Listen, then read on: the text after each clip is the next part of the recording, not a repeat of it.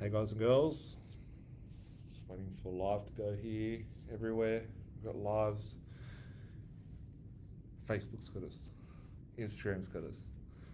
How are we all, guys? Hopefully you are having an awesome Tuesday. What a great time to be alive. Here we are seeing the biggest budget and the collapse of our financial system as as we see it. So it's quite fun. It's exciting. I'm so excited to be alive and excited to be sharing this with you guys as we go through some interesting times and witnessing some sort of cool changes happening out there in the marketplace. So we just saw the budget get handed down from Scamo and his friends, Josh Frydenberg and Mr. Scamo himself. So it's I'm seeing here best budget ever, and I'd have to admit it is a fantastic budget, and a lot of people may still be watching. I'm seeing that we've got a bit of low numbers here, but tonight I want to talk about what's happening out there in the financial markets. I want to talk a little bit about what I've been watching with the budget as it unfolded this evening. Have a bit of an open discussion with you guys. If you've got any questions, feel free to throw them in the question box there, or flick a text message over to the hotline that I have here on this phone, and happy to answer those questions. We'll be doing a live on Thursday. I'll be bringing Ridwan Hannon from One Path Accountants to the office to ask him his take from that and his views and his thoughts on how that would transpire, and I'll give you some more further views and thoughts of myself when that transpires. So getting straight into it. I've got some good news articles here for us this week. For those of you that are not on Birch feed yet, go to birchfeed.com, subscribe. If you guys are on Birch feed and you're enjoying it, maybe share in the comments what you like about it, and maybe even leave us a review on Google as a review as to what you like about Birch feed. So I wanted to go to one news article to talk about negative interest rates. So elephant in the room, we had the RBA rate cut decision today, and they said no rate cut for this month, no deal. It doesn't mean that the money machine ain't going and printing. They are printing lots and lots of money. So I'll run through that this evening. There's a article here from Reuters or Reuters or whatever you want to call it. BOE, Bank of England, says evidence on negative rates is encouraging. London, the Bank of England's investigation into whether negative interest rates might help the British economy through its current downturn has found encouraging evidence. Policymaker, whatever her name is, said in an interview published on late Saturday. Said that the Sunday Telegraph that she did not expect Britain to continue to enjoy a fast V-shaped recovery due to headwinds. What's happened to my screen here? Due to headwinds from the local flare-ups in the corona, rising unemployment, and very weak global thing. I've got some people here. If everyone can stay off their phone because the screen's wobbling, I don't know why. If it's like, I don't know. I don't know. I thought the phone behind the screen maybe. Got some friends here to show you all tonight as well. So here we are looking at the Bank of England. They're talking about negative interest rates, and it is encouraging. Right? Why is every bank around the world talking about negative interest rates? Here is an article that I was watching the other day from mybusiness.com.au. PM announces $800 million budget plan to help businesses go digital. That's irrelevant now because he just gave $1 trillion worth of deficit here in the handout this evening. Here's another article from the Daily Mail, and whilst we never believe anything from the Daily Mail because they're basically scammers over there, my opinion, all the articles are very interesting sort of articles that they do. This article goes to read on the huge change coming to how you claim your government benefits. Aussies will now use new $250 million facial recognition to access services. It goes on to read, new facial recognition technology will be used to access Centrelink payments. It will also be used to enrol to vote, register drones, and declare bankruptcy. PM Scott Scamo wants to make it safer and easier to use government services. A $250 million facial recognition upgrade is a part of an $800 million package. So that goes on from the article I was reading beforehand, or going to read. So now let's just review what's been happening recently. In 2020, they've been able to get all of your DNA. You don't put that thing up your nose or whatever you do to go, you get yourself a test. They've got your testing, they've got your DNA.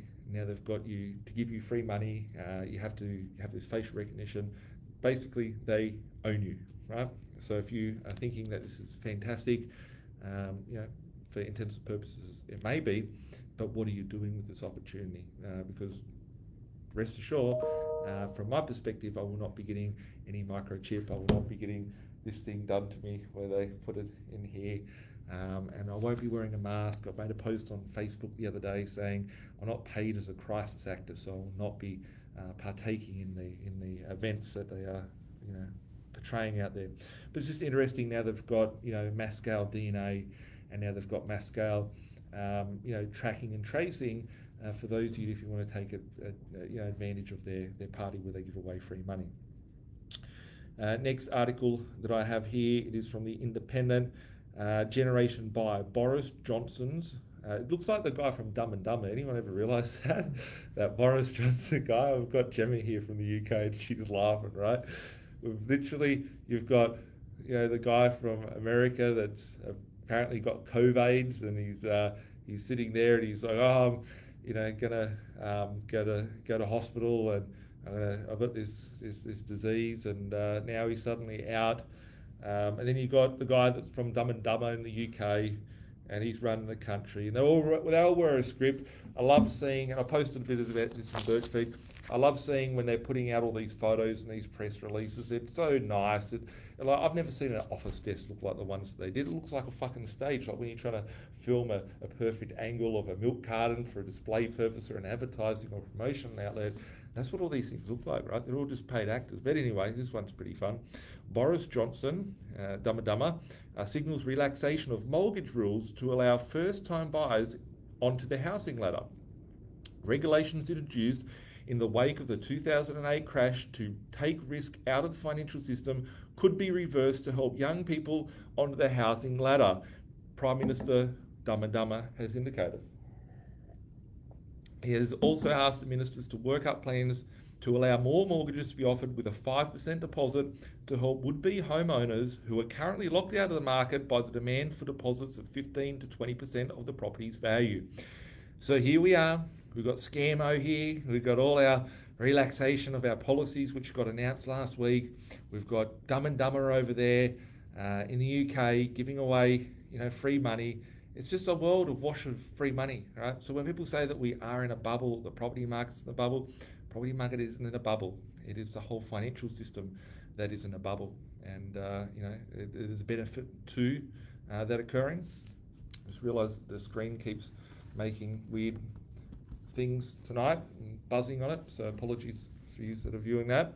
But it's just interesting, right? Because I remember being caught up in the media once in my life, right? I remember when the media loved watching articles from Nathan going, look, here's this guy with 25 years old, 25 properties, 200 properties, all that sort of stuff.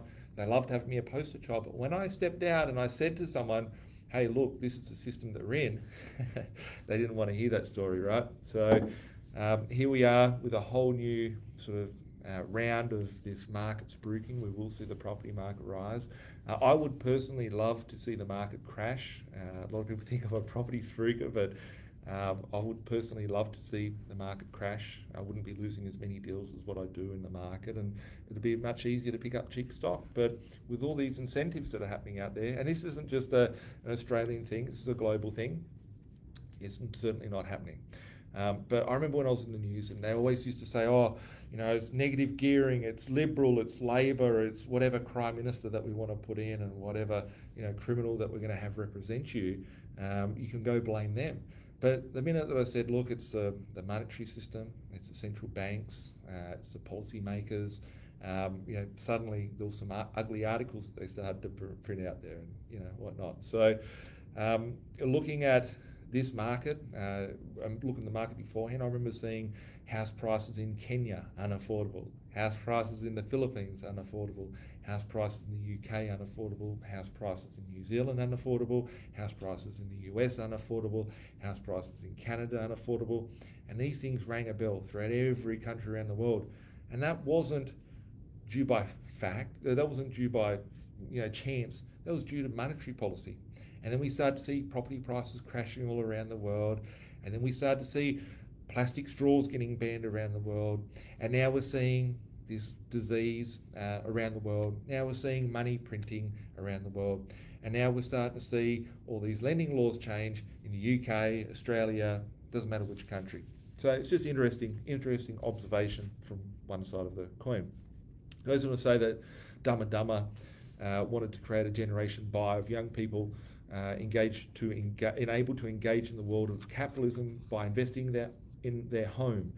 The PM was accused of selling pipe dreams by housing charity Shelter, which pointed out that even a 95% mortgage will be beyond many people's range at a time when the average house price is 8 times their average salary in England.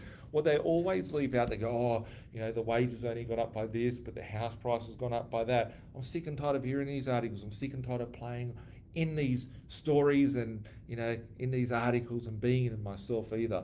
So the reality of it is that the lower that they reduce those interest rates, the more enslaved in debt people can become, and the more we can inflate their asset prices. And that's reality what it is. But this is a banker's game. We're all a part of their chessboard, and I feel that we're in probably the biggest boom of our lifetimes occurring over the course of the next decade. And that's what's really exciting, because I often sit there and think, I did tell everyone when I was 30 I'd be a billionaire by the age of 40. I probably don't have to do anything. The monetary system will just implode on itself, and all my loans become worthless, and I can pay them off with useless dollars at the end of that. So this here is just interesting that last week I was fortunate enough to bring to you an article saying we're relaxing all our laws here in Australia, and this week I'm sitting here with the ability to say that Mr. Dumb and Dumber from over in the UK is doing the same thing, which is just odd, right? 1 week out, they're all, doing the same thing.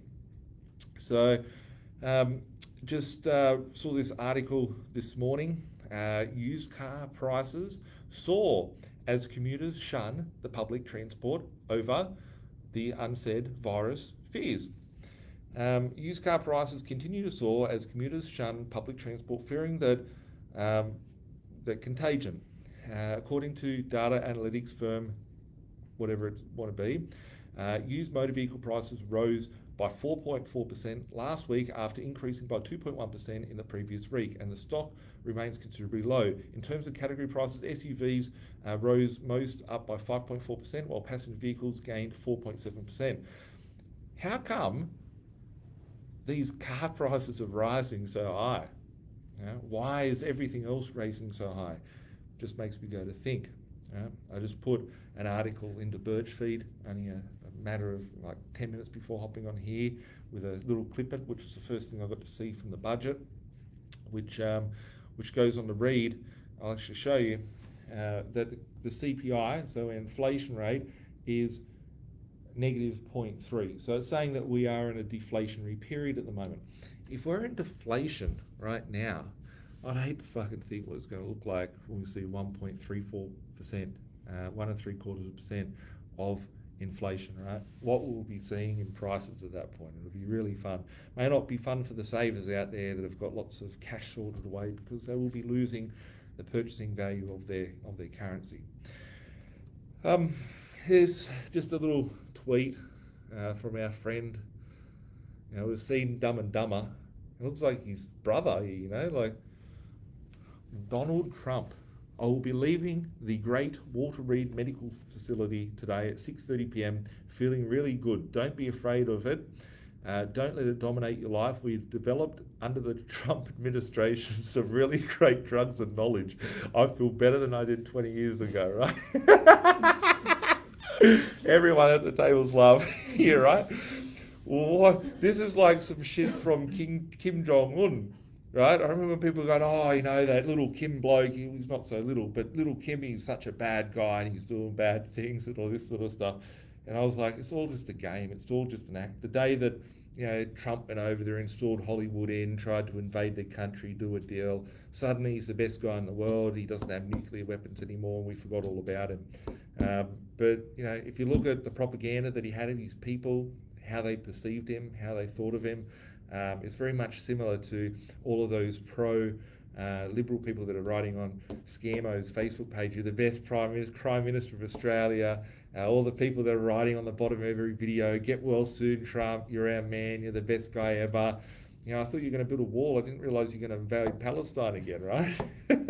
I didn't realise you were doing certain deals with having an orb ball and, facing walls and all different stuff. But anyway, it just goes on. It's interesting to see the actors that we have and who really does control those actors.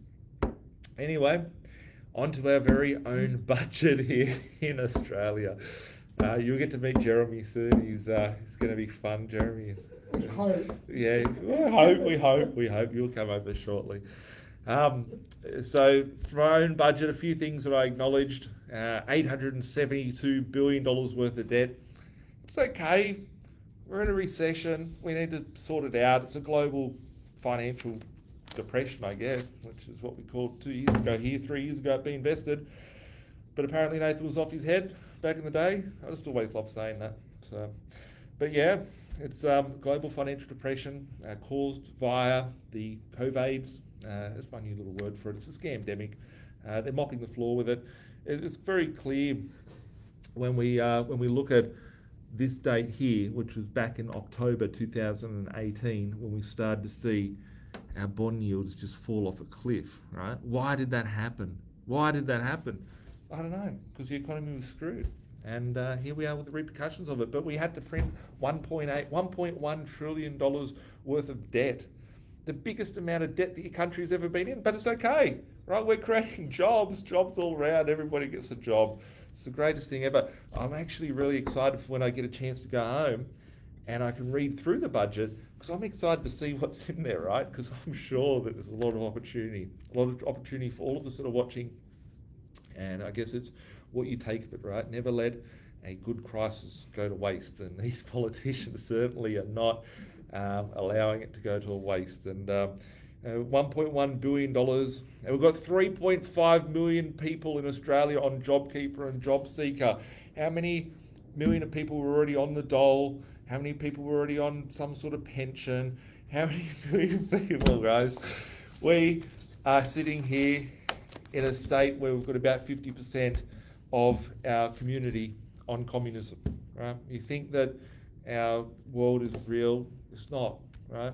But, we can see the hands that are being played, we can see the chess hands and the pawns that are being moved around the chess field, and that, I guess, is the opportunity of we can take advantage of, what's happening out there in the market. So, of course, it's all about that.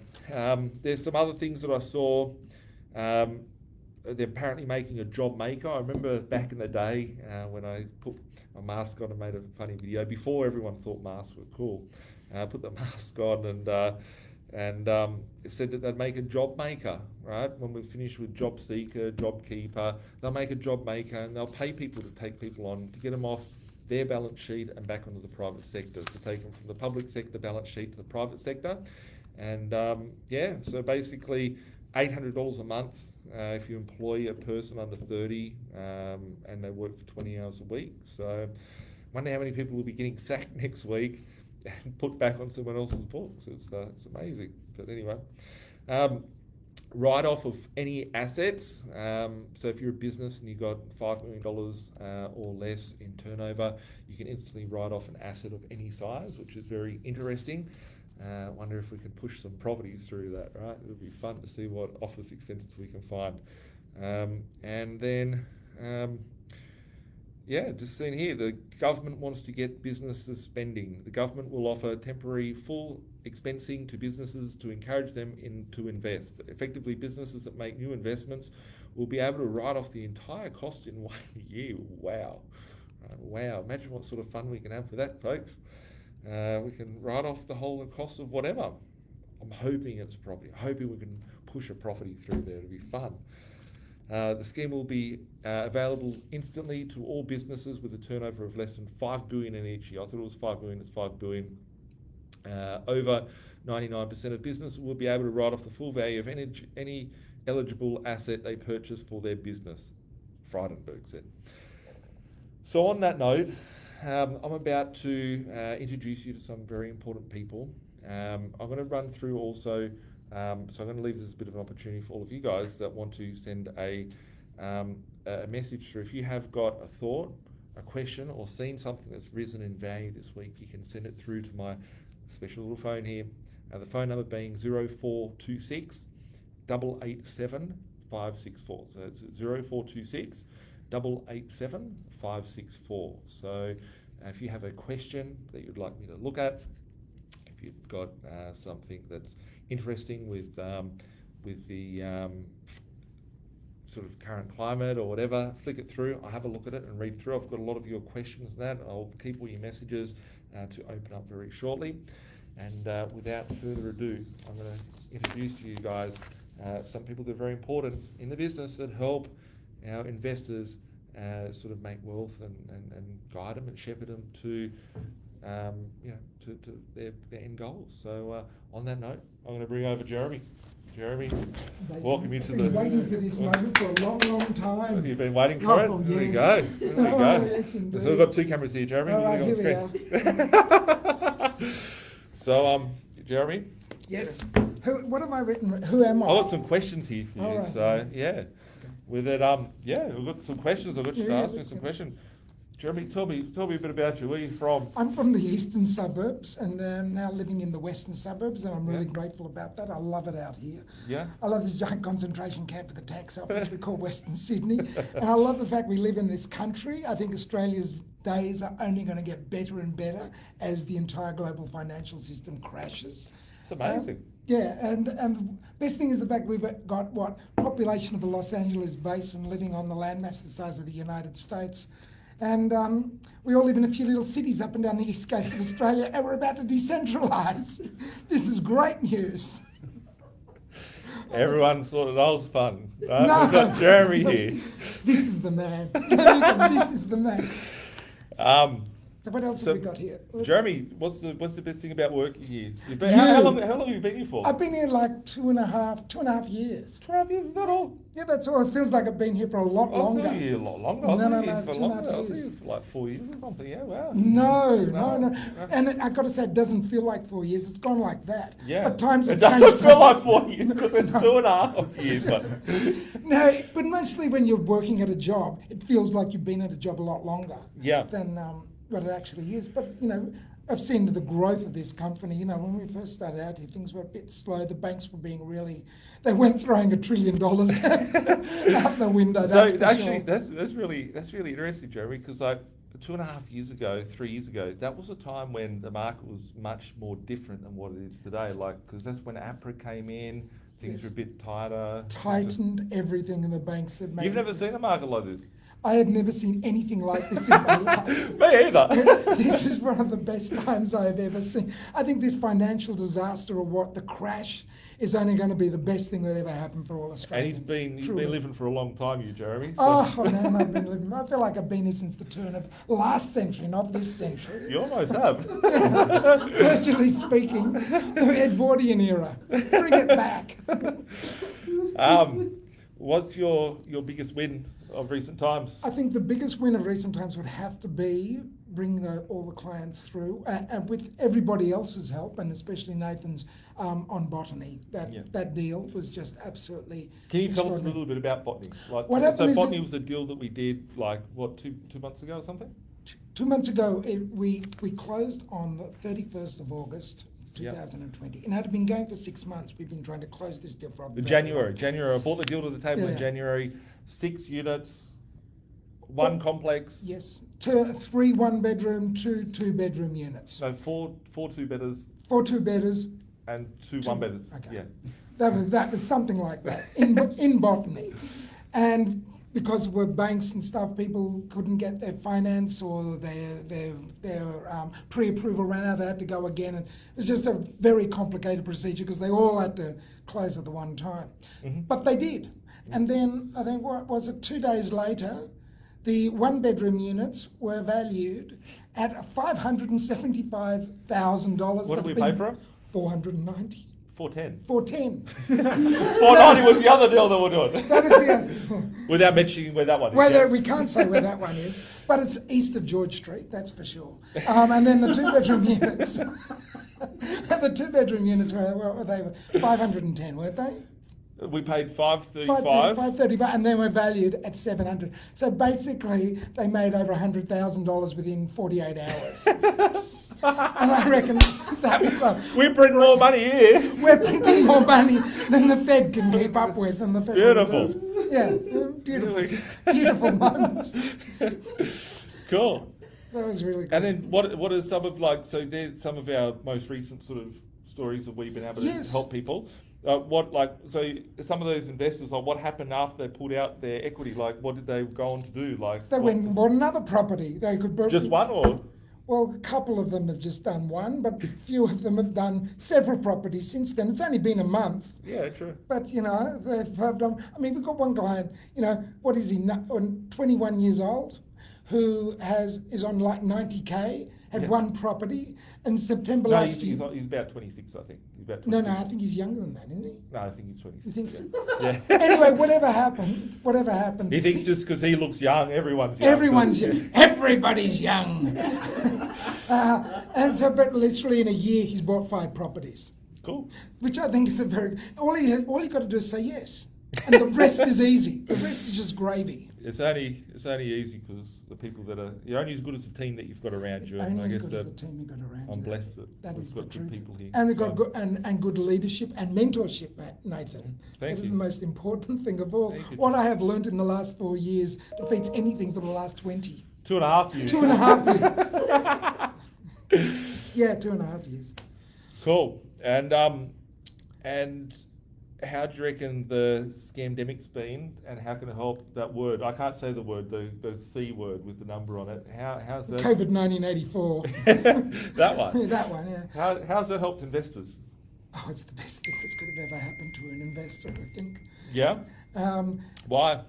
Well, because they immediately want to go into, fear sets in, and they want to know what they can do that has solid returns, and they immediately reach for tangible assets because they suddenly realize that everything could collapse. Banks could take absolutely everything that belongs in the bank, but what they can't take, because property is 9/10 of the law, it is 9/10 of common law, it is the foundation of the Westminster system of justice, and therefore the more property you have, the more rights you have, and the more freedom you have. And this is since 1216, at the signing of the Magna Carta, this has been the case for Western civilization. But they keep that as a big secret. Wealth in knowledge. If we had a Jeremy feed, that'd be going off all night.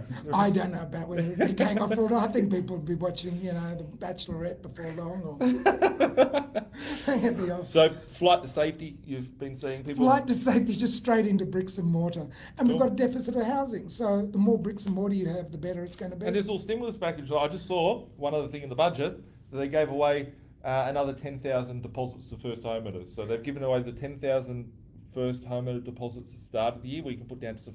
So back in the old days, right? I'll ask you this, Jeremy. The old days. How would someone buy a house back in the old days? They'd have to work hard, save a 50% deposit, go buy a Put property. it down, and then you'd have to come up with a deposit for your $10,000 placing grade stains, and work for the next 40 years paying it off. Yeah, that's what it was like. And then they got the two working families. So you got a mum and a dad that are working now. Yeah, they organised that well, didn't they? Make sure the state. The recession will that we look had to have. Every recession, they just print more money out, but they make people more indoctrinated. They make it more owned by the states. Yes. Well, they want your kids to be raised by the states, and mum and dad are out there working, and they produce 50% more tax. Now they're just giving the deposits to everybody. Oh, it's okay, you can't afford the deposit, we'll just give you the deposit, you can pay us back maybe, hopefully, sometime in the future, and then they just need to print more money to be able to cover the losses that they'll be let's making keep that money. printing money. Yeah. A colour photocopier does fantastic things. Well, for they an didn't have to. economy. Back in the old days, you'd have to like melt a coin down, split it from 100% purity down to a half purity. Then they just printed lots of notes. Now they just go, oh wow, it's budget time again. Let's enter in a budget here, and oh boom, there we go. We just got some more money. Here's another $1.2 trillion, and that's without that's without reporting a fractional reserve banking on top of that. So imagine if they use that $1 trillion that they just printed and use that as a 10%, 1/10. They can print out another. That's what they 9 will times do. that. That's what they will do. They will So it'd be do another that. $10 trillion worth of circulating funds. They just keep adding the knots all the way along, Yeah, moving right. the dot left and moving the knots further to the right. Go. What's going to happen, Jeremy? Tell us. What are your thoughts? What's going to happen in 2020? 21? I think it's going to be the best year ever for Australia. I truly do. I think America's going to implode. I hope Trump gets back in. I just love him so much. Yeah. I love him. Well, who's funnier? Have you ever seen anyone funny? Oh, like the senile old guy, Biden. Like, well, we know like he he's grabs not in someone. control. Like, yeah, you know. Yeah. Grab him by the hand. Yeah. But, wow. It's funny. That's what you've got to be funny as a politician. That's the number one thing. Be I reckon you could be a entertaining. politician, Jeremy. You're a funny Really? guy. But don't you have to lie? Continue. We're about telling the Oh, you truth don't- and you revealing. do. The thing with Jeremy over the 2.5 years that he's been here is that this guy just says things very candidly as they are. So yeah. Yeah, try to say it as it is. That's from him. Thanks, Jeremy. Keep being awesome. You up keep the being work. awesome. Muchas gracias for this great opportunity. Thank you, Jeremy. I got to bring Pat in. All right. We have young Patrick here. Howdy. Thanks Tough act to follow. I don't know. Oh, Jeremy, jeez. I feel like I've been shown up here on What an opener. Facebook. Yeah, wow. So, Pat, like, thanks for coming back into the office. Like, so everyone who was here, like, Pat's here late, and everyone else is here late, and like today, I just wanted to share with everyone my investor relation team and my investor relation managers. A couple of my team couldn't be here because sick and unwell and whatnot. So yeah, got only a few of us here, but Pat had to go home. He's got children, got newborn. I do. I still haven't seen her yet. You've got to bring her in. I'll one bring day. her in. I'll bring her in one day. But my lovely wife is taking care of her. Yeah. So it's all taken care of. So we've got Pat, who's a family guy. Maybe. Yep. If you want to tell us a bit about who you are and. Yeah, sure. Well, look, long story short, I guess if we go back to about 2013, I was actually a B.Invested client. So That is correct. Yeah, so I remember coming in for the map session. Me and my wife came in and we had the map session, and then from there, fast forward the next few years, we travelled. We were travelling the world, playing music and doing all the things that we love. And then came back, started a family, and I saw the job going. Yeah. And so I thought, you're a musician too, yeah? Yeah. So by trade, Forgot all about that one. Yeah. Yeah, so by trade a musician, but yeah, when we got back and built the family, had to get a real job, Yeah. But yeah, so I saw the call out for some work at B.Invested and thought, why not throw my hat in the ring? Cool. And what made you come to the business to be invested? It's just an alignment with what you talk about and the strategy behind investing in property. I've always been interested in property, and I always love helping people along the way with whatever their goals are. So yeah, that's what I always try and do anyway. So to be alongside the team and helping people out, it's awesome. Cool. Yeah. Thanks, Pat. And you do I love how your care and nurture with all our investors. Right? You spend a lot of time, with people that are just starting out and people that are, quite advanced in their portfolio. So your nurturing has been really, really good with our investors. Cool. Happy to help. Apart from Jeremy, little show that we just had, what's been your most interesting moment since you've been here? For me is seeing the ups and downs, the turmoil which might be accepting a property, and then a client going through the rigmarole of securing finance or providing the right documents, or simply saying yes to a property. Yeah. Or on the flip side, saying no to a property, and then 2 weeks later, seeing that it's worth $150,000 more than you know, what we offered it to them. So, you know, for me, it's there's something new that happens every day. There's always interesting things that are happening within the market, within our client base. Yeah. So to I suppose put it down to one thing is quite difficult, but yeah, for me it's just the day in, day out process of it all, and helping people through the whole process, talking to them about building and pest reports, or helping them get their finance, or advise them about why a property is good. Yeah. Sometimes they don't see it on face value, but that's what I love. I always love when we can take someone that's like their mindset's over in one reality, and then we can show them a new reality, and then align them, and they get to be able to live life on their terms, which is cool. And if they say no sometimes on the deal, so it's Pat Works and the team that I've got here this evening, and my team which work closely with our investors to help them sort of build their portfolios. Like sometimes when a deal doesn't go through or whatever, like today we had 11 properties that we lost from the weekend. Like people were paying more and over asking prices and all that sort of stuff.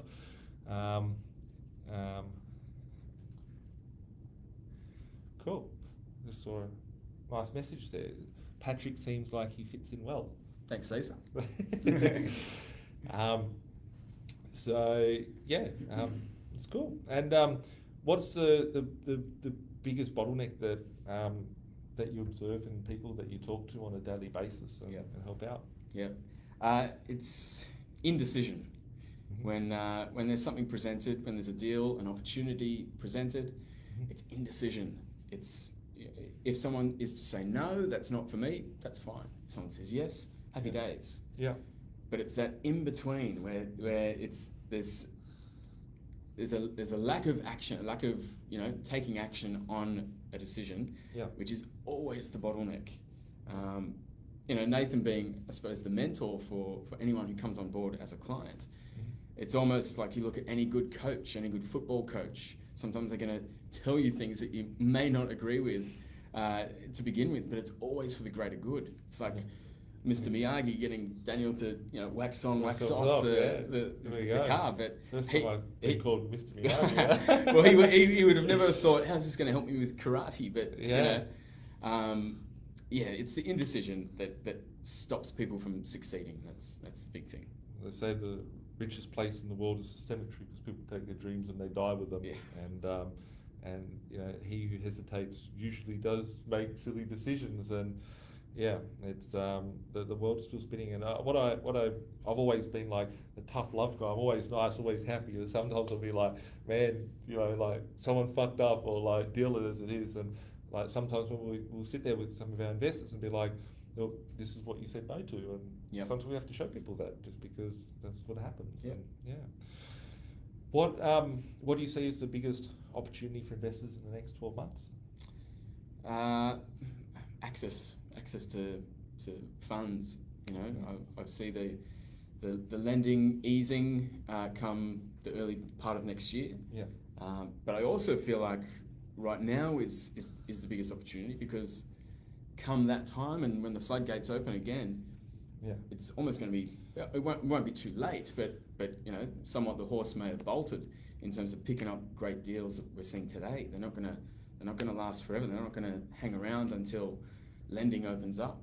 So the biggest opportunity I see is taking action, is acting on things today, and because it's sort of like the time back in the time that I relate where we are right now to is probably like the 2010, 2009 to 2011 sort of time frame, where there was a lot of, it was the coming off the back of the GFC and a lot of money printing, but nothing. I just can't stop laughing when I think about how much money that they're printing nowadays and throwing at this problem. So yes, there is financial problems out there. I knew there was financial problems years ago, and the level of money that they threw and what came from the back of that, and we're seeing that with lack of stock, already. Mm-hmm. And when you throw more fire on this and go, well, everyone can just get money and it's easy and here's free money for you, free money for you. Like, I don't even like this chick, but like, you know, Oprah was like, you get a free car, you get a free It's the government giving out houses. How fun's this? Cool. And yeah, well, Pat, I just want to say thank you for all that you do, and Pleasure. I know that your investors, they love you. They love your support and the extra mile that you go, and yeah, so thanks. Good stuff. Peace out. Free to go home. Thanks for coming back. And that brings me to who's up next. We've got Aaron. I feel so overdressed. Pat wasn't wearing a tie, and Jeremy looked really relaxed in what he's wearing. Jeremy always looks relaxed, Aaron. Jeremy always looks relaxed. So, thanks for coming on, Aaron. How do you feel being on Facebook Live? Nervous, not gonna lie. But you know, it'll be, Let's have a chat. yeah, you know, it's good to see it from this side. Normally, I'm on the other side watching it, so it's different.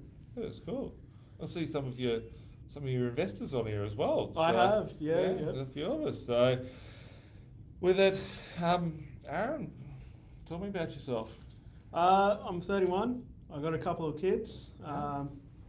You've met a couple of them as well. I have. You have, Very yep. good. They are. Yeah, you know, I like sports. What's your favourite sport? It's a tough one. There's a couple. So Okay. there's motorsport. Okay.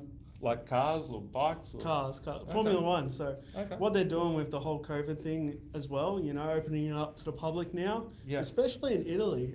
Italy was one of the worst affected places, and they allowed spectators to go in and check it all out, Yeah, which wow. was great. Cool.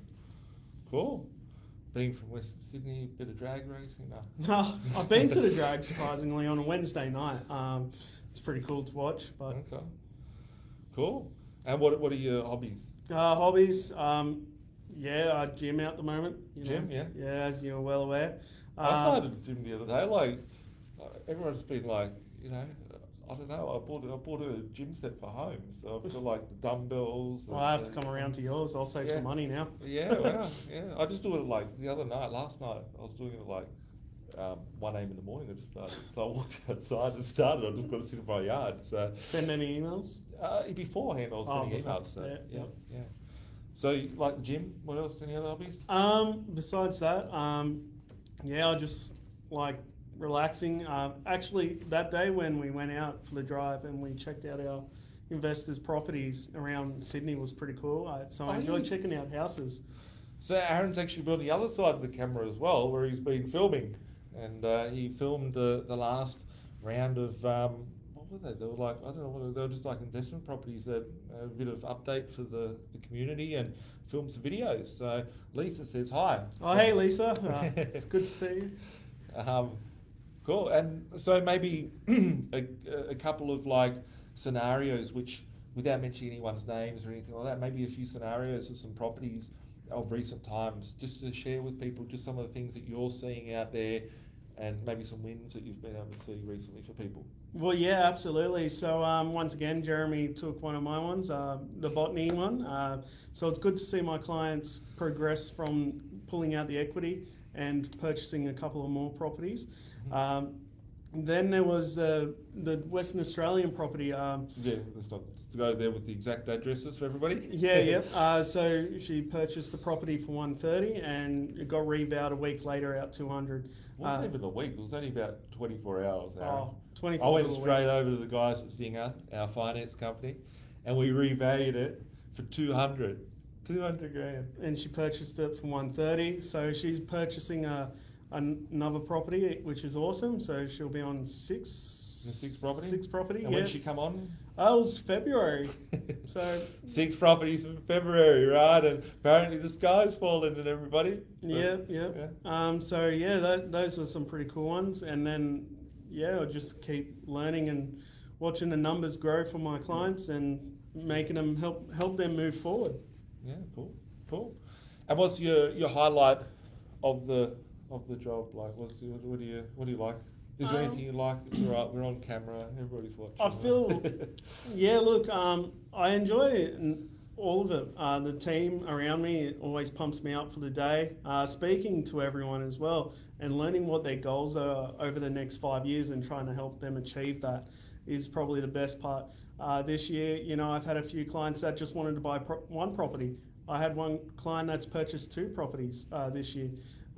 He came with a small amount of funds and a primary residence, and we managed to get him 2 properties. It took a couple of months, but we got there through the refinancing side of things. This is the person I'm thinking of, because you mentioned beforehand, they bought a property that we need to go and talk to them, because they bought a property that sold for 400 grand. The townhouse, it was 4 years old, 400 grand, renting for 800 bucks a week. We picked it up for 90 grand or 91 grand, and it's renting for 200 bucks a week. Is that the person? Yeah, that's the person. Just, Yep. They're selling for like 160 now. That's only been like 2 months. So, That'll be very good for him. yeah, it's always good. It's always good. Cool. And what's like your biggest objections and?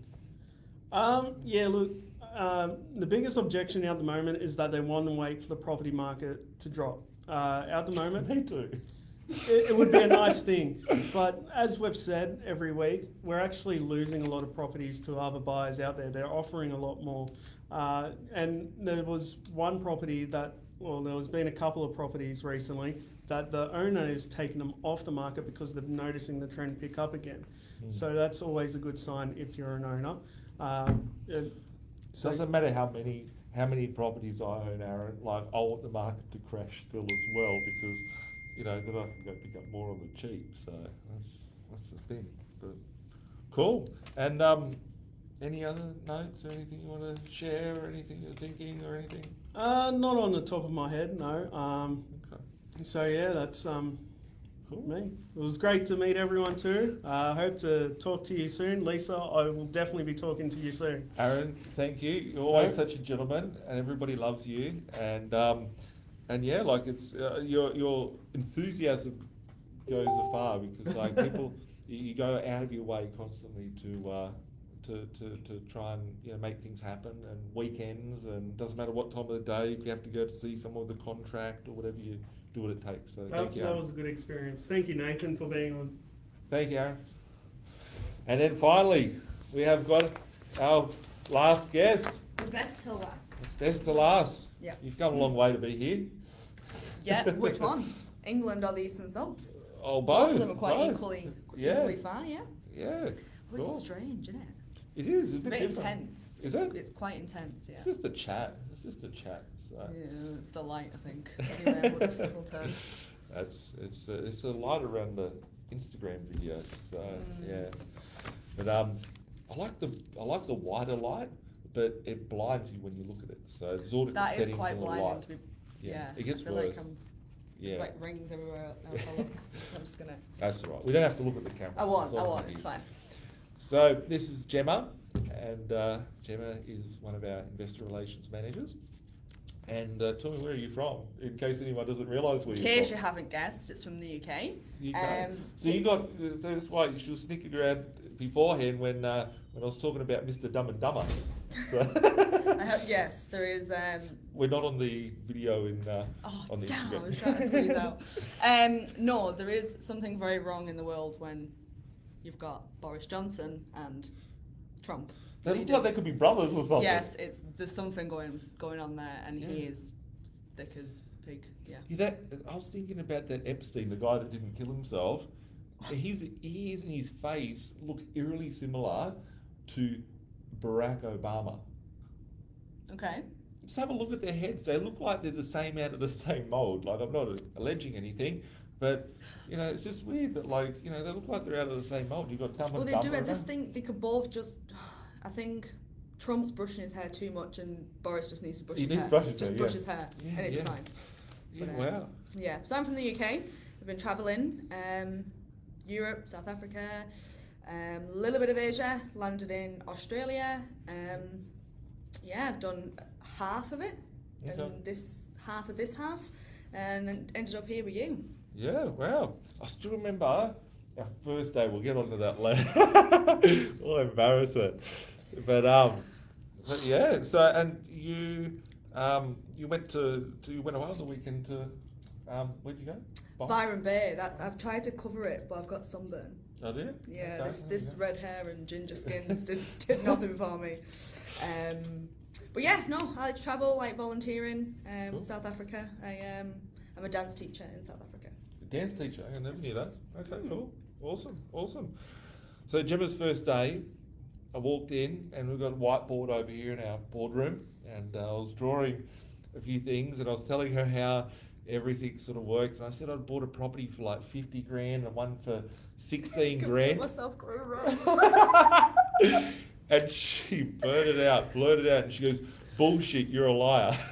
I said I don't want to call my new boss a liar, but I think you're full of shit. That was it. Yeah. And I then know, no. It was funny. It still is funny. Yeah, but I didn't actually know you that well, and that could have gone one of two ways. Yeah, But I took the risk and it worked. Lucky I've got good sense of humour. It's true. It's true. Some other people with good sense of humour. Well, no, it is like to anybody to say what you do. Yeah. And when you are talking about everything that we do, and I'm speaking to friends or family, even my partner, and it's like, no, that doesn't make sense. And then they go and tell people, and like, nah, he's a scammer, he's going to do this. I'm like, but I'm watching it. I'm watching everything that's happening. And like, I didn't believe it. I said he was full of shit, but it's true. And how's that been like since you've been here? Like, what sort of things have you witnessed, and like success stories or people doing cool things? There's so many different success stories. Some are like, they're so big, but they're little. Like, so without mentioning anyone's name, yes, that, of course. So it can be someone that's come to us who had like 18k savings, and he already came to us quite defeated. It's like, look, I know I can't do anything, I know, and I thought the same. But then after talking to you, he'll be able to find something, and he's now, I think actually today, his loan went unconditional, everything was going ahead. Some people have watched us for 10 years and now finally pulled the trigger. And there's one client as well, I think within 2 weeks, and these are quite rare, but in 2 weeks he was ready to go, let's do it, and I accepted 4 properties within 2 weeks. 4 properties, which was cool. really but it's sometimes the success is just someone's changing their mindset, someone's opened their eyes. I get the biggest kick still out of seeing people that come in, and I can feel like they're scared, or they're like held back for something, like they may have had a bad experience in the past, or something's like screwed them up, or they've been, just things go wrong in life, and they're like, or their mindset of seeing a parent that got into trouble, or their mindset about money, and seeing them overcome things. It's like sometimes like the biggest amount of nurturing that I've had with our investors have been like, at the end, like seeing where they've come from and where they go to is like really cool. So especially when, and not to be disrespectful in any way, but when they're listening to uncles or neighbours or the friend's dog that's got 1 property or something, it's like, oh, but they said this is a bad idea. Like, I know what they're saying, but they've, in 3 years, they've got 1 property. You do what they do and you get what they've got, and you listen to the people that you want to be like. So that, do you want to be like Nathan, or do you want to have two properties in 12 months or 10 years sometimes? That can be, quite, it's not frustrating, it's sometimes quite sad for people not to, kind of close the door on themselves. I remember when I first started, like, as a kid, I think it was a pain in the ass, like big time to my mum. Like, I feel like you would have been. Yeah, I just never listened. As an adult, I still don't. Like, I don't have my face all covered up in a mask and whatnot. And looking at like taking no for an answer. Like, I remember when I was younger, I was getting, I had a girlfriend and her family, and I had colleagues and stuff like that, and they were telling me like, oh, don't buy these properties, you won't make money out in Western Sydney. Like, a lot of people think I grew up in Mount Druitt, right? Which is, for those who don't know Mount Druitt, it's like the sort of rough area of Western Sydney. I never grew up there. I bought my properties out there, and I made my first $1 million in Mount Druitt when I was 21. And I had everyone telling me I was going to go broke and you can't make money on those properties. And I could have listened to them, and I didn't. I was like, no. And what I realised over the years, I'll find them one day actually. I've got all these brochures when I first started the business, and I did some renovation seminars, and I used to do renos a lot. My delicate hands that don't do too much work, they did some work, and I did these reno seminars, and I had people coming out. I hand out these brochures, and all over them it said like numbers don't lie, right? And what I realised in the early days, and it's been years since I thought about it, is that people, like, their emotions will lie, their opinions will lie, their friends, their family, their colleagues and whatnot can tell them their opinion, but the opinions don't pay the bills, right? It's the numbers. The numbers don't lie. If you have clarity on where you're going to, then you know what vehicles you need to go in and what times you need to hop into what said vehicle. And yeah, so having clarity is probably the best way around that. Definitely. Highlight of the job. There is a lot to them, which sounds quite cliched when people say they love the job and stuff. I'd say one of them is when you're calling clients, existing clients that done deals with us before, and you check up on them every 3 months, and they answer the call. Hey, it's Gemma from B.Invested. Like, hey, how are you doing? They're really excited. They don't know what's going to happen. It could be a deal. It could be equity release. It could be anything. They get call excited. them up and tell them that they've got free money. I know you settled on the house last week, but you got another 20 grand, another 50 grand going. When they get excited, it's good as well. Building relationships with people is always, that's what I've always strived for in a career. I do volunteer a lot with charities, so being able to actually eventually get paid to help people is quite good as well. Been busting my balls for free for so long, so it's good to actually help people and get paid. And I know that you even like the little things that, like, you've got like this like warmthly motherly thing about you, like, oh wow, you got a little dog, right? I mean, like I do know more about people's clients' dogs than their kids. I do love my animals. Yeah, wow. Yeah. And so, what about your dogs? Like, you like dogs? What? Like, do we talk about the dogs at all, or? What? Like, you used to like walk dogs and like. I used to be a dog walker. That was more of a passion job as a backpacker. Yeah. But, that was great. And you like babysitting people's dogs or something? Yeah. So I work for I volunteer at a dog shelter. Yeah. A rescue. And we take them home for weekends and give them a bubble bath and steak dinners and sleep in the bed, partners on the sofa, like that's how it goes. Okay. But no, when clients tell me they've got kids, oh, that's nice, how old are they? And then it's like, oh, we've got a dog. I'm like, oh my God, what kind of dog is it? We get really excited knowing people's lives and stuff. And to be honest, another thing is I do feel quite privileged that people follow you every week. They follow Birch. Yeah. And I literally see you every day. Yeah. And it's nice to actually have a boss that's not a dick. Okay, thank you. Thank you. You're doing quite well. Thank you. You're quite nice. It's nice not to be called a dick by someone. But no, it's like, actually working in an environment where it is genuine. Yeah. The person that's on Birch feed, who's on Facebook, who's you're the same person, and it's just straight down the line. So it's really fast paced place to work, but it's actually quite soothing as well. It's really exciting. Is it more fast paced than what you've ever worked really before, or is it up there? Well, for anyone that has been to the UK and knows of the pubs called Wetherspoons, it's not quite as fast paced as that. That was like 4 deep at the bar and closing doors with your feet and pulling pints. But no, it's fast paced in the sense of we're representing people. Yeah. And you're not working for yourself, you're working for them.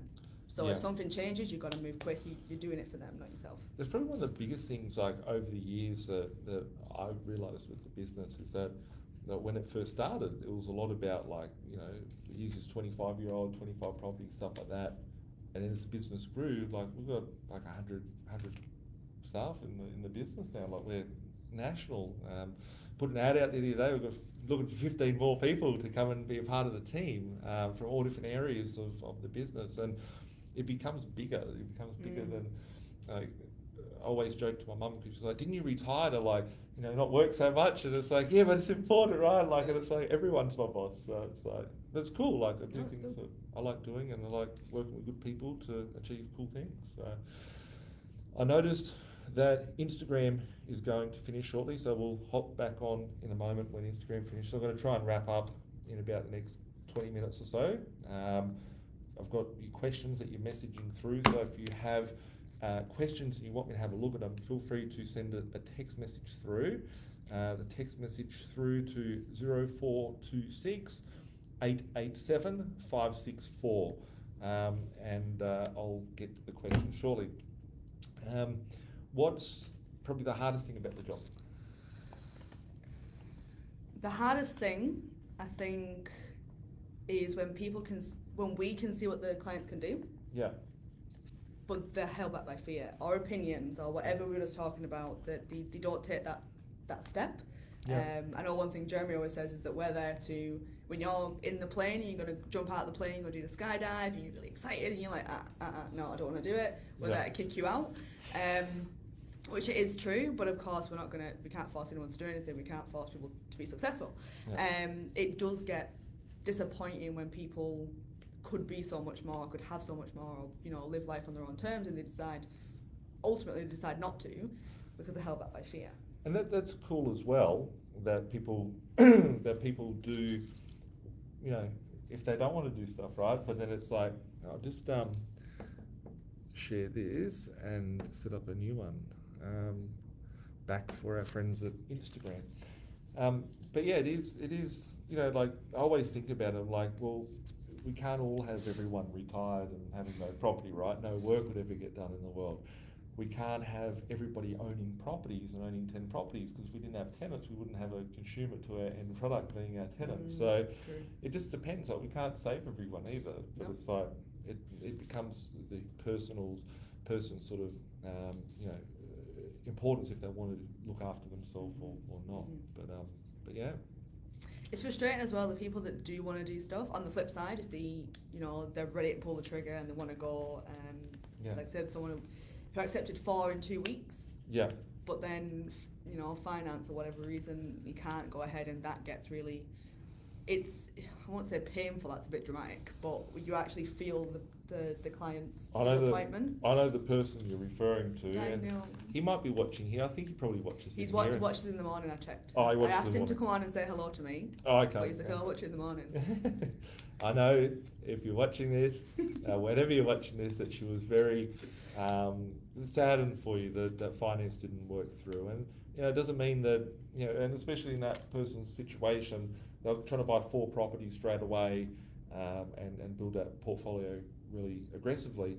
However, had to buy some properties cash, so ended up purchasing 2 properties cash, and when it come back and in the next sort of 6 months and be able to pull the equity back out and then go and buy another 4. So it's not all, that they can't do anything. It's like, okay, what can we do today? And I often drive through Western Sydney and I get upset. I actually get upset when I drive through Western Sydney. This is like one of my little sob stories here.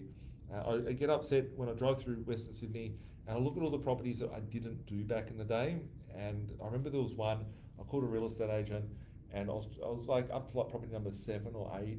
And it was around number 7 actually. I called the agent and I said to him, look, I'm going to buy this property that you've got. It was a 2-story house. It was like 190 grand. It was worth like 230. I was going to flip it just so I could make an extra 40 grand as a new deposit. And I had like 30 grand left over in my in like a line of credit sort of account if I did that deal. And I said to him, if I don't sell it within 3 months, I'm going to go bankrupt. And I had a fear that I was going to go bankrupt. And I didn't do the deal. And it's probably worth about 700 now, and I would have just bought it and flipped it. But it was my opinion at the time. And I drive through the area and I think I wish I should have a half acre here and a quarter acre there and all these properties that I wish I had. And I get upset, but I have to remember that I did the best that I could on the day, right? And we can only do what we can on the day. So even though, when you get upset that your investor that could have bought 4, only bought 2 that were like cash ones, but he'll be able to go and buy the other 4 later on. Yeah. It's just, you can only do the best of what you can on the day, and finance has always been the biggest killer for me too. So how did you say about decisions then, and what makes you so confident now in your decisions? Repetition. It's like driving a car. Like, I just know my parameters. I've been through some real shit times. In life. And like, I actually feel like nowadays, like, I'm so happy. Like, even like, I wouldn't say like I'm like killing it and like going and buying a Bentley every month and stuff like that. I did once. So I spent like, I bought $1 million worth of cars. Thought it was cool. didn't make me happy. Did you feel hard? Did you feel like you were... I was cool at the time, but I wouldn't do it again. Like, I'd just drive my truck around. Like, that's cool. But yeah.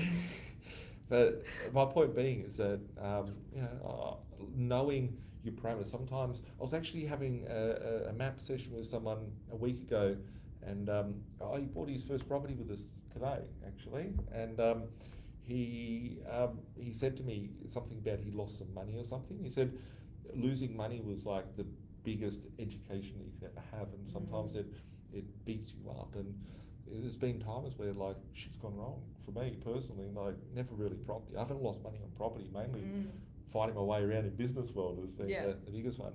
And sometimes it teaches you like your parameters. So some people get captioned by push down from the parameters, and sometimes people go, okay, cool, now I know how far I can stretch it, let's stretch it a little bit further. And the 4-minute mile that was done, where everyone said it was impossible to run a mile in 4 minutes, and then it got beaten, and then everyone runs a mile in 4 minutes. So it's like it's a psychological barrier of what's possible. And well, that's good for the clients, because one thing I would say to my clients is in all of your dealings, over 200 properties and all the clients' properties, there's not, you've walked that path so many times that there's not really, unless you're really unfortunate, not going to be a problem that an investor's going to have that there's something similar you've dealt with or seen or come across. Or probably what's bigger than just like, I always talk about like, I bought like 200 properties, and I think it's about 210 that I have at the moment. And oh my God, it's the first time I've ever got an actual number. What's that? When you said then, 210. Oh, but I'm always buying stuff. Like, but you always just say over 200, you never actually tell us. I never knew the answer. I didn't even look. I thought it was like a huge secret. No, it's not a secret. I feel like you've blown up the whole mystery of B.Invested now. Oh, no. Oh, there you go. No, on the weekend, I was like, I've got an offer on a property, actually, a new offers. Bigger offers, we are growing offers, but I've got an offer in the offers. So it could be another one. I just don't count them anymore. Like, they're always going through, and I don't sell anything. That's quite at the moment. disappointing. I thought there was a big mystery. I thought it was just like a. Oh no. You never wanted anyone to know. No, I just don't count them. You just didn't answer my question when I asked you. Then you just ignored. Yeah, well, just ignore my question. There's times where I had like 195 and I had 202, and I just don't count them. Like, I just don't look at them. People ask me how much silver and gold do I have. I don't count each coin. I've just got like bars and ounces. I've got a stock take on my, I have stock take lists and all that sort of stuff of what I have, but I don't even know. I literally don't even know. I've still got stuff to count. So, but I've bought maybe like 300. Like, I've sold off some properties over the years, not because I wanted to. It's just like I bought it with the purpose of flipping it straight away, and what I guess from my experience, I get to see other people. So like, if I'm doing like map sessions and I'm speaking to all these people over the years, like there's thousands, like tens of thousands of people I've spoken to, and I see their things. Like when I see someone's map form, and I'm like, okay, like when you and the team bring in like people's files and have a look at them before and review and do some markups on their position and try and draw a plan for them. I look at them like, okay, this person screwed up here. Like, I can tell because their advisor's given them the wrong thing, they've got wrong finance set up, they might have wrong accounting set up and stuff like that. I get to see from other people that have made mistakes. I've never made a mistake from buying a glossy brochure off the plan scammy sort of property, but I see thousands of people that have. So I'm like, okay, I never want to go and make those mistakes, those people. And yeah, like, I guess that I'm blessed that I see lots of data as well in the market, like with real-time data, like the amount of activity happening from the real estate agent's end, from the banking end, from our buyers end, all that sort of stuff. So yeah, cool. Gemma, thanking you for all that you do. I think it's been awesome. It's my pleasure. And you've got a big drive to go and have. So just thanks a lot for being here tonight. Thanks for having me. Any further notes for anyone? Or? No, just keep your eyes open. Everything that you're saying every week, that's one thing. Everything else that I've learned in the job, but having my eyes forced open. Yeah. I came in, had no car insurance, I had no travel insurance, traveling the world for like 3 years, no travel insurance. And then I met with William. Yeah. And he was kind of like, you should really get insurance. I'm like, okay. I kind of like became an adult working with I remember you did say that. You did say that one day. So I think I referred to myself as fresh meat when I first. Well, that's really bad if you say that in Australia. That sounds no, like I know. else. So there's lots of things that I say in English you know, that's... Well, no, I said something else earlier on, and you were like, "What's that?" I said, "He's going to Click it. He's going to click it." If someone clicks it, she said, "Oh, is he going to click the pen?" And I was like, "No, someone's going to click it. They're going to blow up and explode." Yeah. So yeah, No, there's, like, there's definitely a language barrier, especially with some of the clients as well. Yeah. The real Western Australian accents Yeah. combined with mine. But yes, nice to meet you all. Hope Thank some you, of my Jen. clients are watching, so I can say hello. But yes, They all love you and have good things to say. So thank you, Gemma. no worries. We will catch up with you later. So guys and girls, thanks for tuning in, and I've got lots of questions that you asked through, and yeah, questions through here. So I'm going to get the answers to you. I'm going to try not to stay on here for too long this evening, because I've got to get home and I've got people waiting, and yeah, just need to get on with a few things. So what do I have here? So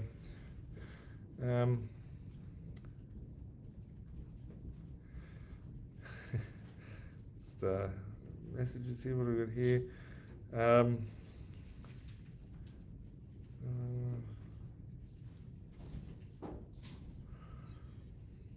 So we've got a question come through.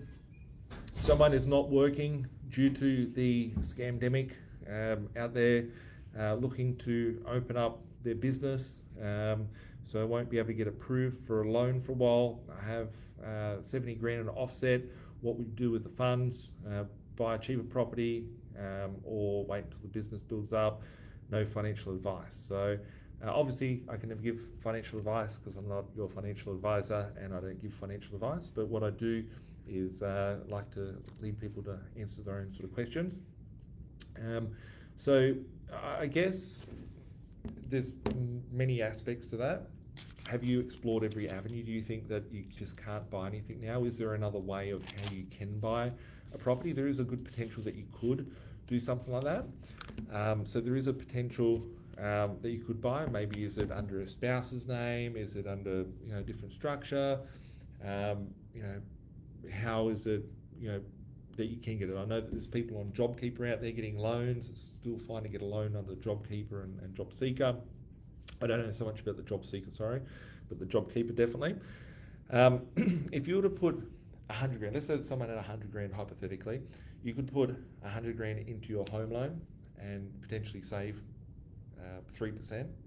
That would be 3% return on your 100 grand, or you could go and purchase an asset that could potentially give you a 7 or 8% return. Obviously, you need to look at the risk of purchasing that said asset.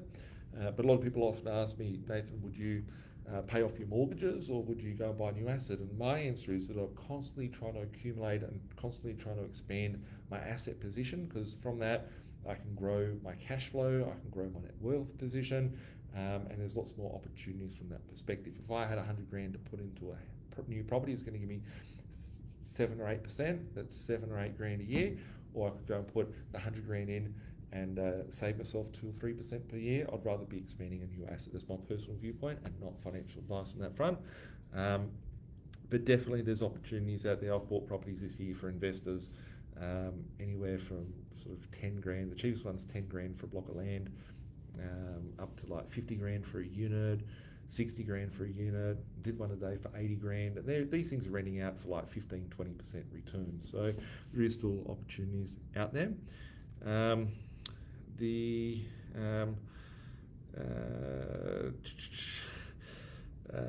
I like Jeremy. He is gold. You should have him on more. He's a character. What do you think? What should you do when the bank says you've reached your maximum borrow capacity and you want to buy more? Good question. I've seen many times where people have been stuck with borrowing capacities, and there's different things that you can do. One that comes to mind specifically is going back, I did a bulk deal maybe 12, 18 months ago. The properties were selling for, the properties were selling for, they were valuing up, at 660,000. We picked them up for 560, so it was sort of yes or no to 100 grand on the purchase of the property. And 2 of our investors out of the 10 couldn't get finance at the end. They were short about 150 grand from lending. So what we ended up doing was purchasing some properties for 50 grand. They rent it out for $250 per week. That $50,000 purchase, they purchased the property outright, and that $250 a week was able to improve their cash flow position and enable them to service for the property being 560 grand. So you can use assets to improve your cash flow position for the banks to be, more lending to you. Hayden here said, I wrote to Scamo and asked why bother announcing budget at all. They never have spending under control and always have to push the debt higher. I guess it's all just a show. It's a show to make you feel like you've got a little bit of control. Our masters, our slave masters, are there to give us a bit of a show, like it's happened throughout the millennium. You know, if you look back at those coins that I shared with you, those little denarius coins that came from early AD. Back in the day, they had the Roman Empire, and they had the Colosseum full of bread and water and wine, and people were able to, party and feel like they have a level of control. But at the end of the day, they're all the slaves and the peasants. So, Troy, has there been any more talk of stamp duty relief or it being abolished in Australia? And does anyone know if it's each state that decides whether it can happen or if it's federal? Haven't heard anything else about stamp duty, abolishing stamp duty. That is their biggest source of income, I believe, for the state. It is a scam for people of their income. Why would they be handing that away? I don't think we're going to see it happen like that. But there could be a new tax raised, which would be like a levied one, which is going to be interesting. A lot of people here with Jeremy, they loved him. Where's Jeremy been all this time? Everybody loves Jeremy. I'll bring a show on just with Jeremy for you guys. Cool. So what does Jeremy do in the business? Jeremy is one of my investor relation managers. The team that were here today were my investor relation managers. I've still got a few others. Notably Kev. Kev isn't here this evening. He's a bit ill. He might be in the comments there somewhere watching from home. And a few of the other team aren't here this evening. So I've got property investment agents team, which will do all the contracts and all the purchasing, with my investors as well. I've got my finance team. Just in this office alone, I think there's about 40 odd staff that we have here just in the head office here in Bella Vista in Norwest in Sydney. So, so I will bring that if you guys want Jeremy back on. If you guys want Jeremy back on, just let me know. Hey guys, the idea of foundation portfolio, if you have an average wage, can you explain how it looks? Example, cash flowing property first and then capital growth property, etc. Also, what do you think about those that say you should only look inner and middle ring suburbs as opposed to other cheaper ones? Thanks. Hugh, and to answer your question, everybody's purchasing in their portfolio is different. Everybody's starting position is different. Everybody's strategy should be different. It's really important to have a tailored sort of approach as to what works best.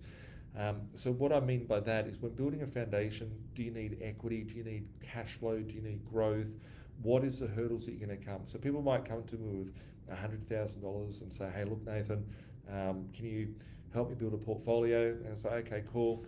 I'll look at the 100 grand and go, okay, if they buy 2 properties for 50 grand deposit each, what sort of properties do they need? Because once they buy those 2 properties, how do you get from number 1 and 2 to 3 and 4, 5 and 6, 6 and 7, 8, 9, 10? You need to look at what you're going to need on your journey to get you closer to those goals. What is the bank going to require from you in terms of servicing, in terms of equity, in terms of capital, in order to keep purchasing, acquiring more assets? So, yeah, looking at what one would need, it would depend on where they're starting from, what they are lacking. Do they have a high income? Can they save a lot? Do they have good cash flow? The bank servicing? Do they have equity? Do they have serviceability but no deposit? Everybody's position is different. So I always think about the type of property that I want to buy or need to buy has got to complement to get me to where I want to be. It's not about, the property is purely just a vehicle on my chessboard of investing and getting me to where I want to be. So once you can realise the paradigm, the property is purely only a vehicle. It is not the destination. The destination is what's important. We need the right vehicle to get us to that destination. That's the key there. So, and what do I think about those who say that you should only look around the inner and middle ring suburbs opposed to cheaper areas? As my team mentioned beforehand, they talked some numbers that were pretty big. $500,000 inner city, Sydney, blue chip sort of areas. I buy properties in all different areas. To have just a sort of view of, limited area, limited knowledge, right? That's blinding yourself to the rest of the country, right? If you're making 100 grand on a property in a Sydney, or if you're making 100 grand on a property in the other side of the country, the reality is that you need to be focused on making that 100 grand. It's the outcome that you're looking for, not the oh wow, it must be inside here. I know properties this year, I literally have purchased properties for people, and I don't mean just like, oh, we bought it so far below market. There are markets within Australia, and just be very clear on this, no matter which outlet or which video recording device you're watching this from. I have literally purchased properties this year in 2020 which have gone up 100%. Right? There are markets in Australia which have gone up 100% in 2020, and let me tell you, they're not within a city like 10k ring or 20k ring. They're on the outer areas of the city. So there are areas around Australia which have gone up 100% this year. I don't even talk about these areas because I don't want people knowing where I'm buying. So And Michael, Pat's the man. G'day, Pat. Hey, Aaron. Aaron Nathan, got my side hustle going now. Been working a few weeks. Awesome, good to hear, Nikki. Danielle, good to see you, Aaron. Shout out there for Aaron. Gemma. Here we go. Got Pat. Pat's replying. As soon as Pat left here, he's replying to everybody. Here we go. There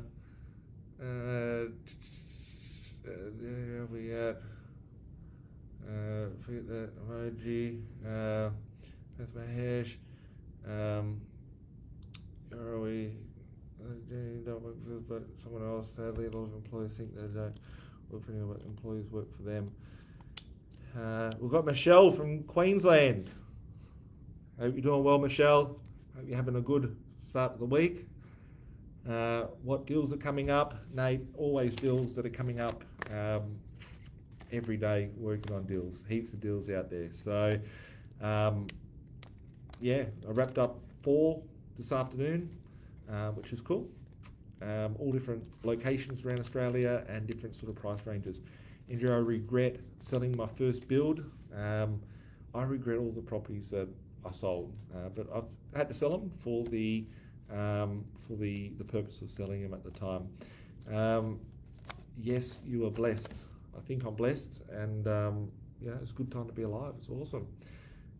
David, cheers, Nathan. I'm looking forward to the future working with you and your team. Awesome, David. Look forward to helping you kick ass with your goals. Lamar, hope you're doing well, mate. Hope you're doing well. Cool. So on that, I'm going to answer some of the questions that got texted through today.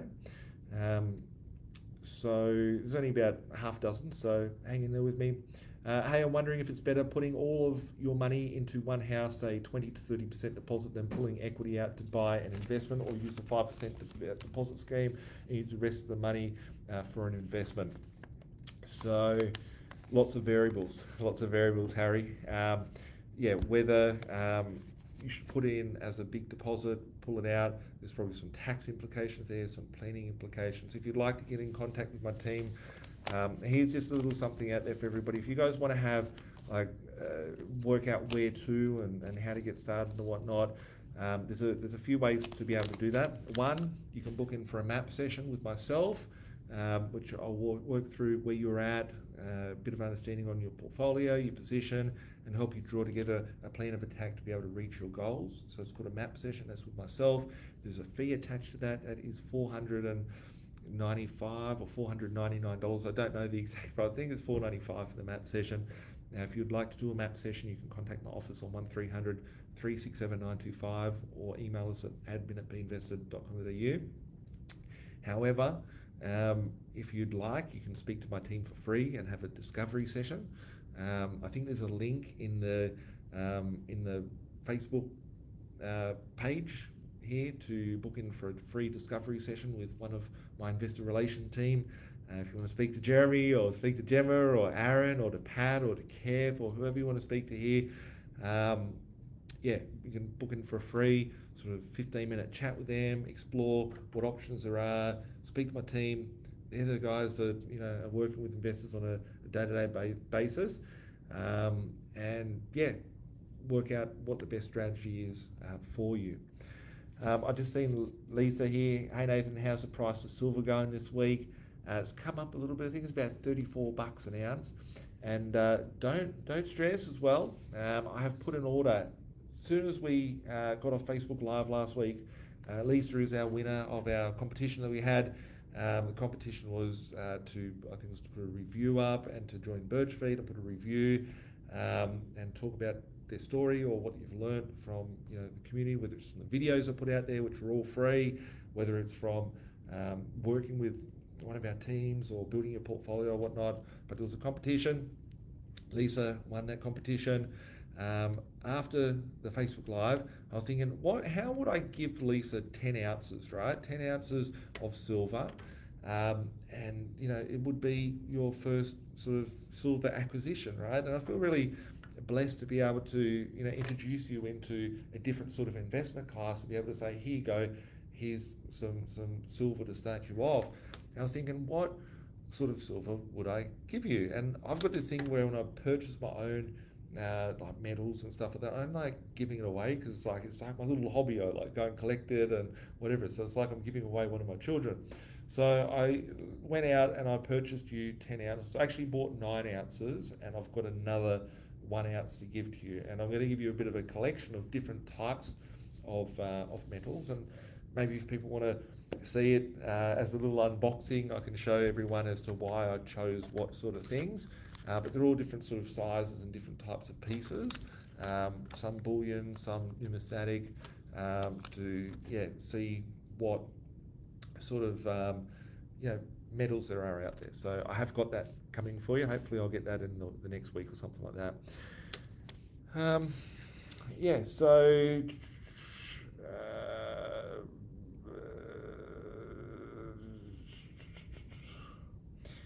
Nathan, how do you decide whether you go for 1 expensive property or 3 cheap units?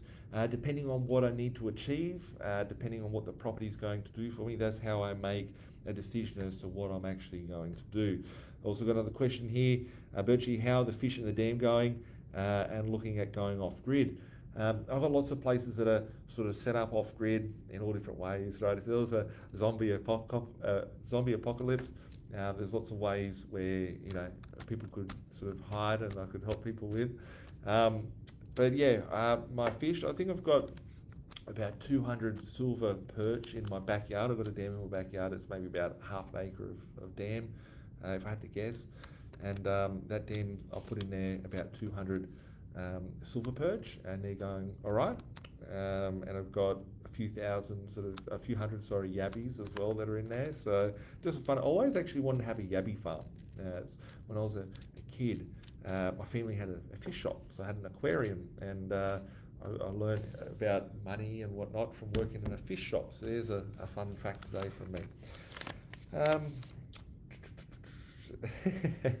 Once again, Jeremy needs to be back soon. We'll bring Jeremy back for you. Veggies and groceries have risen in the last 3 months during the scamdemic. They sure have. Jeremy is the doppelganger for Bob Down. I don't know who that is, but I'll go check it out. Bob Down, I don't know who that is. Hey Nathan, when do you think we'll go cashless completely? I believe this event will trigger a boom in Bitcoin value and want to seize the opportunity. Thanks. I don't know when we'll go cashless. I think it will be a changeover. We're at a point where our currency is dying. Maybe 2021 I've got a feeling it will be soon. It won't be too soon. I don't think that Bitcoin is going to go through the roof. I love Bitcoin. I have lots of it. I love cryptocurrencies. Get amongst it, right? And no financial advice to all the sort of regulators that love watching my videos and writing nice fan mail into me. But I love crypto. But do I think that Bitcoin is going to skyrocket because of it? Do I think we're going to have a dollar that's backed via Bitcoin? I don't see it. I'd love to see it. But I think that it'll run as a parallel sort of liquidity form. People that are smart will start using it and adopting it and using it as a storage wealth. And yeah, I think it can be a great beneficiary, but I don't think we're going to be backed by anything to do with that. So that's my personal thoughts. But yeah, it will be good to see. It's a fun time to be alive because I'm certainly very heavily invested in the crypto market. My dog, the food, like not my dog is the food, but my dog as the food. I don't have a dog, but inflation. I used to be able to get a 12 pack for $12. Now a 6-pack is $8.50. The 12 pack had been discontinued, and it's the only thing my dog will touch. And this is the this is circulating in Victoria, noconfidence.com.au. I haven't opened noconfidence.com.au, but I'll have a look at it. Wow, here we go. And this one is from, I don't know who it's from, but Powerade, $5.25 for a bottle of Powerade, right? You would be surprised that you would be at the Easter show trying to get it for that price. You believe that you'd be in some sort of concert or event, but there is none at the moment. And Powerade at $5.25, what a good time to be alive, and it's only just starting. So if you are seeing inflation out there, if you're seeing things that are rising in value, please write into me throughout the week. Send me a text message to this phone. I'll give you the number in a moment, so it's got a bit of time to catch the number. But yeah, if you are seeing inflation, yeah, flick us over a message and I will have a look at it and share it with everyone next week. Here we go. I've got a question. I've seen this post here. It's about some metal that was taken from a meth lab or something like that. It was a police page. And it goes on to say, hi mate, I remember a question you got on your Tuesday live asking what are the druggies going to do in a cashless society. Looks like crims are now trading in the precious metals too. Once upon a time, police were only reporting to seizing the drugs and cash from drug dealers. That's actually a very good point, right? So this here was on a page, I forget which page it was on, but it was shared here last week. And they've seized like gold and silver and stuff. Soon they'll have USBs on there. We've stolen Bitcoin and stuff like that. So there's all different ways for, you know, security and having sound sort of currency outside of that dollar. So if you are fearful that you do want to have a bit of savings, for me personally, I still have a bit of cash, right? Like having a bit of cash, it's not that I'm completely out of it. I have enough to sort of tie me over if I need to, something happen, I could be able to bail someone out or do whatever. But yeah. Hey Birch, you legend. I'm confident that 99% of people watching your video know the hyperinflation that is coming. However, can you please elaborate on what comes after hyperinflation in the post 1 to 5 years? In your opinion, would it be wise to sell assets, gold, silver, property just before the hyperinflation ends? Thoughts? Many cheers. Thanks, mate. Rob. Yeah, I haven't really looked into that to share with everyone. I'm opening these messages live as yeah, I don't open them up before the week, so I have them here ready for you guys. As for after the hyperinflation, I'm going to play it by ear. There will be a point where I will pay down my debt. One thing's for sure, I will pay down my debt, and you know, I have a large investment in the debt market. I have instruments and books and whatnot which are directly tied and correlated to a bank. There will be a point when I do dispose of some of my assets to a bank, some parts of my business which I will sell to a bank or financial institution, but that's not at a point now. I'll make it clear when I do that. There'll be a point where I will want to pay off my debt. Maybe I won't, maybe I'll just leave it there, but I will pay off my debt when the currency fails. Will I sell off my gold and my silver and my cryptocurrencies or anything like that?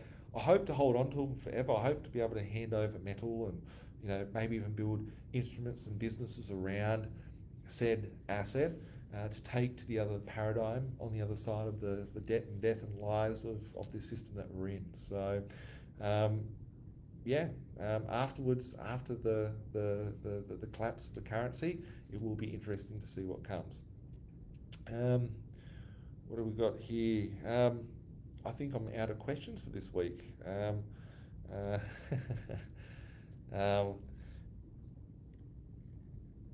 Birchie, how do you stay so humble when Martin North and Steve got you so wrong? It's all on film. I love the content.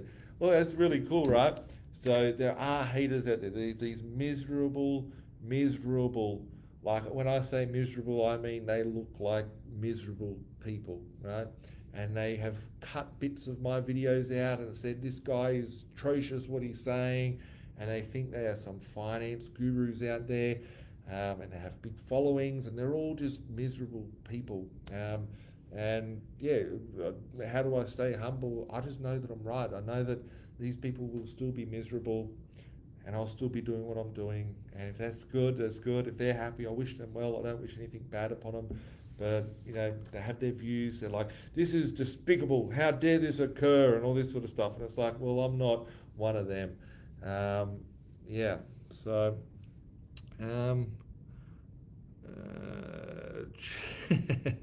we're still in lockdown in Melbourne. Would love to see a day in the life of Birchie and Jeremy at work. Beats Netflix.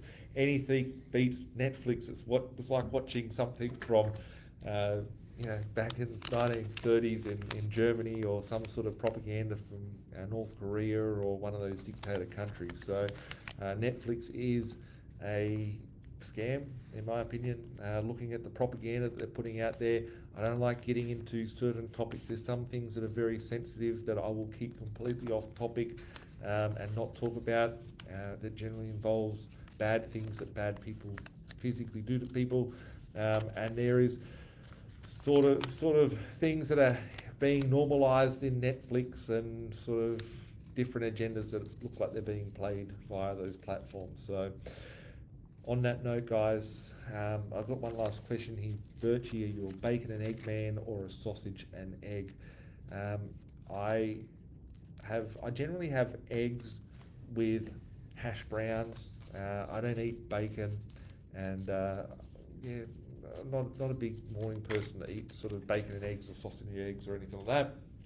But if I do, I'll have a roll with an egg and with a hash brown and barbecue sauce in that matter. So on that note, there's a couple of things that I want to share with you just before I close up for this evening.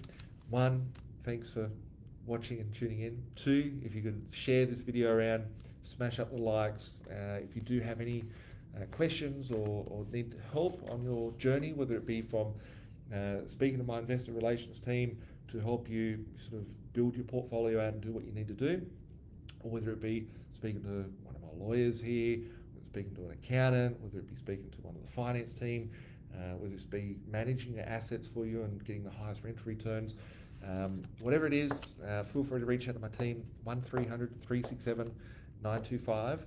You can email us at admin@binvested.com.au. Free discovery session. If you'd like to have a chat with one of our team, to have a discovery session, send a private message through to wherever you're viewing this from, or call us or send us an email to book in for a free discovery session. If you'd like a map session, they are booked out into the advance. You need to book those things in. Speak to my team, once again, 1300 367 925. Couple of really important notes just before everyone goes. It's coming close to Christmas, right? If you are thinking of taking advantage of the markets, do understand this is a point in time when finance starts to wind down for the year. If you are thinking of refinancing your properties or getting equity out, may as well set yourself up now and get that sorted so you're prepared. If you're thinking of purchasing properties throughout the Christmas period, there's a lot of bargains out there. I love making deals over Christmas because there's people that are squeezed that need to get out or reach their goals for the year. So make sure that you set yourself up finance-wise. And finally, I have a webinar tomorrow night. Make sure you register. If you're not registered for the webinar, I don't know how you would register for it, but reach out to my team, give them a call, whatnot. It will be a live webinar. It'll be live streamed. No doubt they'll record it and have it packaged up if you're registered for it, but make sure you register for that. I'll be talking about financial planning, protecting your super fund, have some guests on with me to be able to talk about that and share that with you that are financial advisors. And finally, a lot of people ask me about the budget still. I only got a chance to briefly touch on that this evening. So tonight, doing Facebook Live. Tomorrow night, I'll be doing the webinar, which will be, I don't know how to get access to the webinar, but reach out to my team, they will give you access to the webinar. It is live tomorrow at 7 o'clock.